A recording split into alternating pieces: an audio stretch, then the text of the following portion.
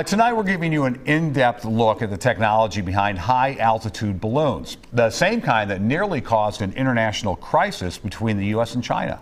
A company in South Dakota works closely with the government to develop and deploy those balloons. Investigative reporter Jonah Kaplan explains what experts call the next frontier in aviation. 300 miles southwest of Minneapolis, in the open space of South Dakota. It's all right, we have the technology. These scientists and engineers are about to test one of the most significant breakthroughs in stratospheric aviation. This balloon will spend up to 5 months in the air at an altitude of 70,000 feet. So you're up above the weather at that altitude, so there's no air traffic, you don't have any of the weather patterns, the jet stream. But now there's the technology to navigate it, a game changer, according to the team leader, Jim Nelson. So here is our altitude control system. As soon as you can adjust your altitude, now you can find the winds you're looking for and adjust to that wind, then going in a different direction. The Sioux Falls, South Dakota-based Aerostar is the leading stratospheric balloon company in the United States, and it's a key partner of NASA and the U.S. Department of Defense. For decades, high-flying balloons weren't even on the public's radar, but that changed in February, when President Joe Biden ordered the military to shoot down 4 unidentified balloons penetrating U.S. airspace, including one over Lake Huron. How many balloons does Aerostar have up in a year?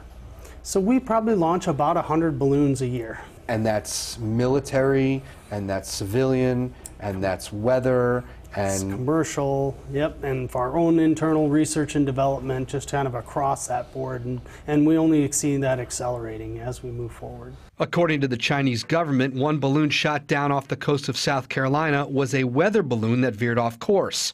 U.S. officials, however, not buying it, and instead reporting the balloon carried surveillance equipment. There's lots of variation in At Aerostar, project manager Sarah Van Huysen describes a threefold purpose to its fleet: connect, protect, and save lives. Over Puerto Rico, after the Hurricane Maria devastated the island's infrastructure, we used a constellation of balloons to build back up cellular networks for people. So we had a constellation of balloons continuously over the island for several months. In Afghanistan, aerostats, which are tethered balloons provided by Aerostar, were kind of a tower in the sky over military bases. They had radars, communication systems, threat deterrence. We're not doing surveillance of U.S. citizens. Another balloon in production right now will carry thermal imaging cameras to help firefighters during the summer wildfire season.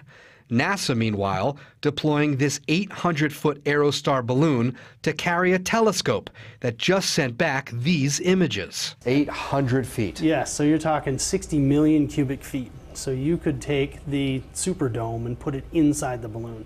Take Target Field and fit it inside the balloon very easily.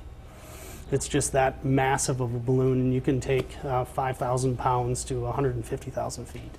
What is the message to people at home who are now just being completely overwhelmed by learning about this? Yeah, I'd say first is to not be worried about this coming in. It's like anything new, of getting into space, getting into aviation. It's in its early stages, and there's so many positive things that you can do with a balloon with such a lower environmental impact. It's really opening up a new era for aviation. In Sioux Falls, South Dakota. Good luck to everybody. Jonah Kaplan, WCCO News. Despite the company's headquarters being in South Dakota, Aerostar's roots reach the Twin Cities. The founders worked at General Mills' Applied Sciences division before breaking off and starting their new company.